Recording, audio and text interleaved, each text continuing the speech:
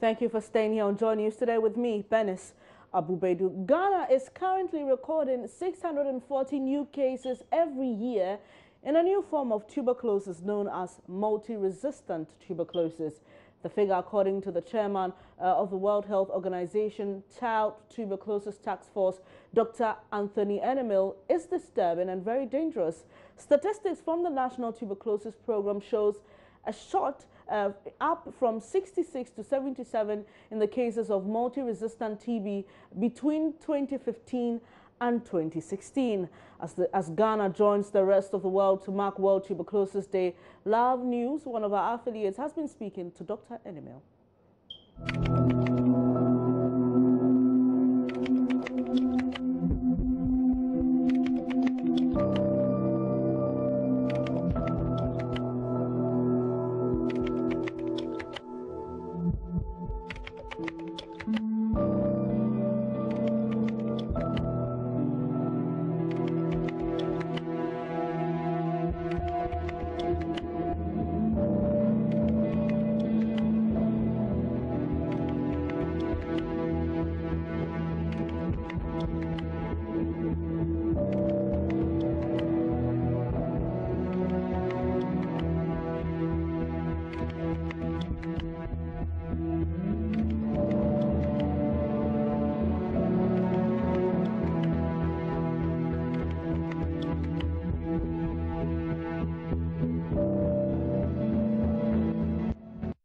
By virtue of the National Prevalence Survey in 2013, Ghana now has a better view of the state of the epidemic.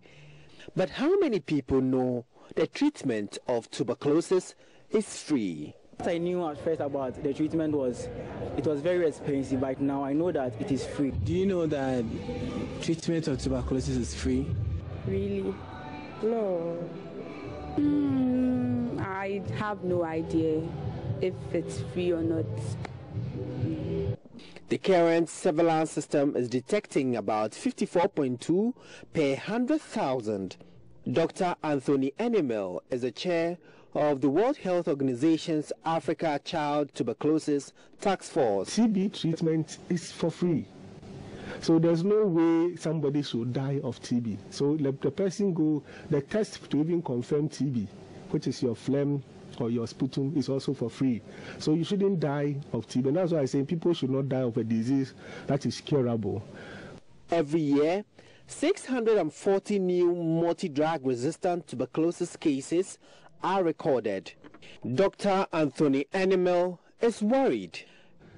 TB treatment is difficult because you must swallow tablets daily for 6 months, and that is one of the challenges. But the problem we are having is when you start the treatment, within 1 month to 2 months, you feel well. And the danger for most of us now is those who are feeling well stop the medication. It is not that the organisms are dead. They are dormant because it takes 6 months to kill them. So you do 2 months, part of them are dead, others are alive. Those who are alive after 2 months, when you stop the medication, are the dangerous ones. Because when they come back to cause disease, they are well fortified. The drugs that you were using no longer works. And we call that multi-drug resistant TB. We used not to have it in Ghana, but now multi-drug resistant TB is in Ghana. Almost 2% of all our TB cases are multi-drug resistance, which means if we don't take your medication carefully, you are going to get a strain that the 6 months regimen will not work. Treating for multi-drug resistance is more difficult because currently you can go up to 20 months, including 8 months of injection daily for 8 months. And that is even targeting multi-drug resistance. And you see, the dangerous part is if you don't complete and you develop multi-drug resistance, and you are coughing onto people, the TB strain that you are giving to people is not the one that will respond to 6 months. It is the one that the person will also need almost 20 months, including 8 months of injection. This makes it dangerous, and we are all at risk. Unite to End TB is the theme for the celebration this year. The call is for stakeholders to unite towards achieving the goal of TB elimination by 2030. Prince Apia reporting. Away from health, let's do some politics now. Assembly members of Secondary Takrady Municipal Assembly have approved the president's nominee for the Metropolitan Chief Executive position. Joining us on the line is Francis Wacha, and he's actually witnessed the whole voting process. Hello, Francis. At what percentage did he get this confirmation? Well, hi, Dennis. So the percentage, we are looking around 98.6%. So it is 70 out of 71 votes. And I'm sure the question on the minds of people is, so who could be that one person who didn't confirm? Well, one person was absent. So the reason he garnered 70 out of 71 votes. Okay, so in other words, we can say for those present or those who cast their vote, it's 100% support for this new mayor. Absolutely. For those who are present, it was 100% support for the new mayor. But let me quickly add that the mayor, while giving his acceptance speech, indicated that if you look at the Western region, the Secondary Takrady Metropolitan Assembly is the gateway to the Western region. And so for him, every policy that the government has planned to implement, for instance, one district, one factory, and $1 million per constituency, he will make sure that he plays his role very, very well in ensuring that these government policies come to pass. Now, on the metropolitan level, he indicated that if you come to Secondary Takrady, most of our street lights are not functioning, which poses danger to people. Again, 2 weeks ago, when there was a major storm in the metropolis, one person got electrocuted and the city was flooded. So decongestion is one of his major priorities, and the sorting of major drainages is also one of his top priorities. All right, Francis, so let's talk about his reaction. Obviously, this is some overwhelming support there. How has he been reacting to it? Well, he was very positive about it. The fact that all 70 assembly members within the SPMA present overwhelmingly endorsed him, and for him, that is a major booster for him to start all the important work which has been given to him by the President of the Republic of Ghana. Okay, and for our viewers who may not know exactly who he is, can you just tell us his name and what he does previously before? Well, Anthony Tekesam is an educationist, and he's the former regional secretary of the New Security Party, and he served, his tenure came to an end, I think, about 4 years ago when they went for elections, and then Charles Bishop won, but he was the secretary of the party, and he's widely regarded in the Western region as a grassroots man. Now, earlier before his nomination by the president, there were 3 people in the race.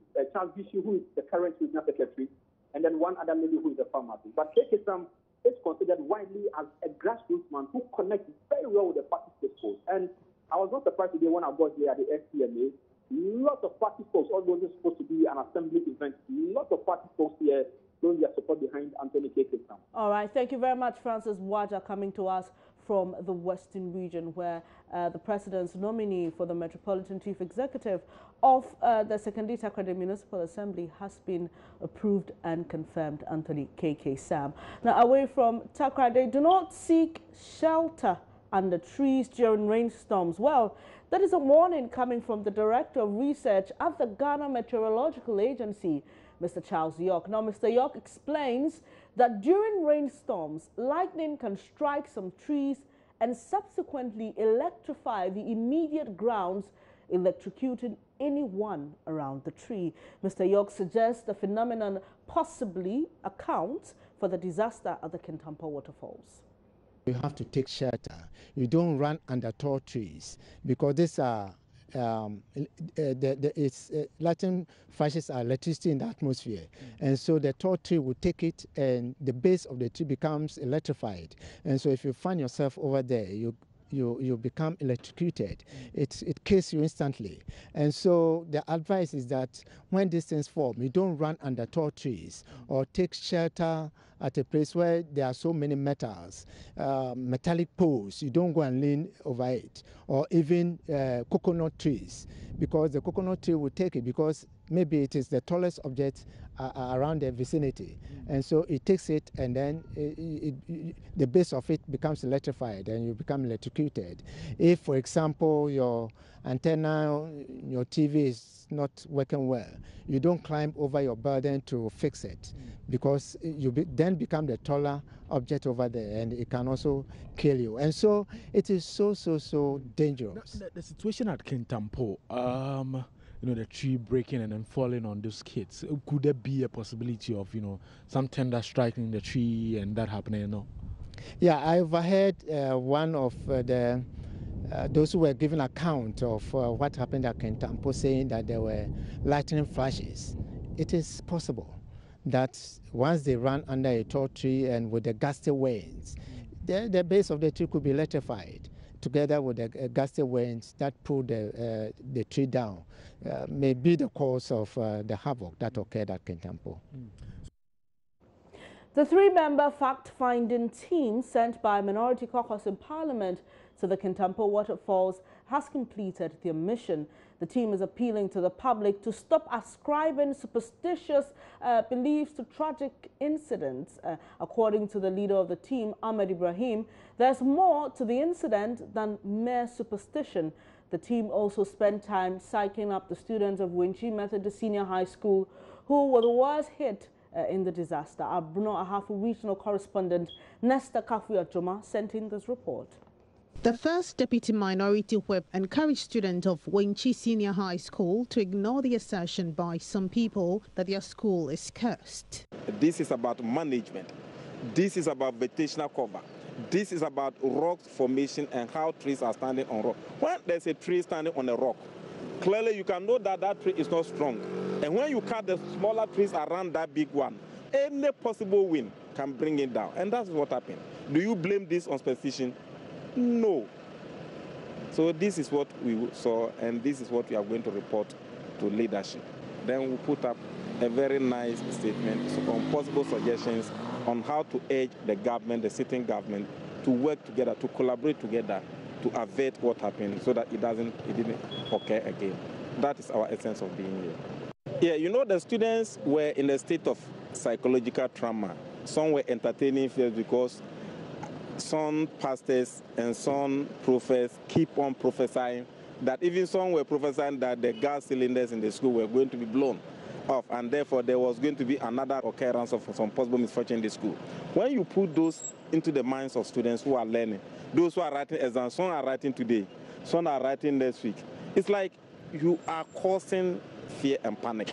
But we've moved beyond the age of darkness. We are now in a technological age. Enlightenment is in every corner. So to continue to be in the state of superstition, believe in myths and all those kind of things, rather brings laziness. It will not push leadership to move for a possible solution.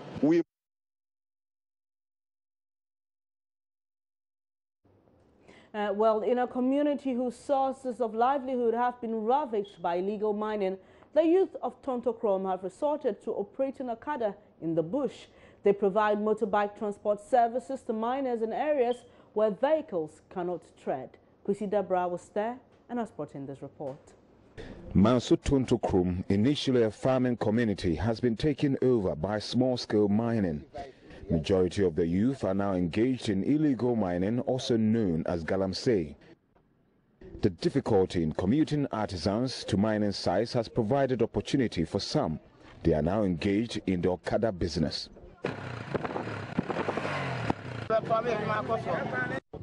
Kwame Sapon, a 28-year-old senior high school graduate, has been in this business for 7 years. He financed the final year of his education with this business after his father's death. When I started, though my parents were alive, it helped me to buy school items. In 2010, when my father passed on, I was able to complete school. At first, I wasn't wise enough, so I worked for the bike owners. Now, the bike can become yours at a small interest rate. If you are wise enough, you can buy 2 or 3 motorbikes.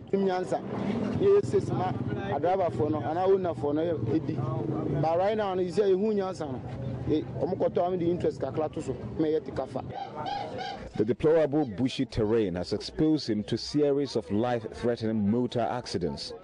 I have been involved in many motor accidents. Some of the riders are even using clutches and wheelchairs. Some have died.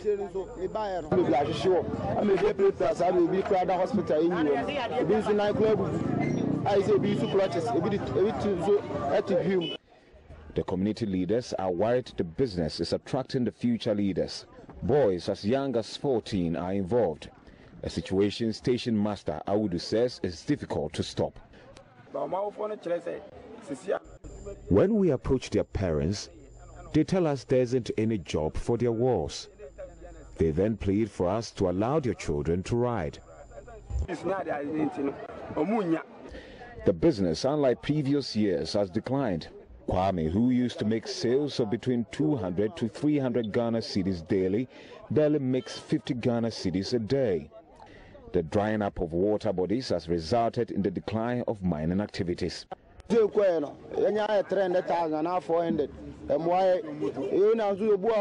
Now we make 20 to 30 Ghana cedis daily. The miners can hire your services but won't pay. Sometimes we are beaten up by thieves.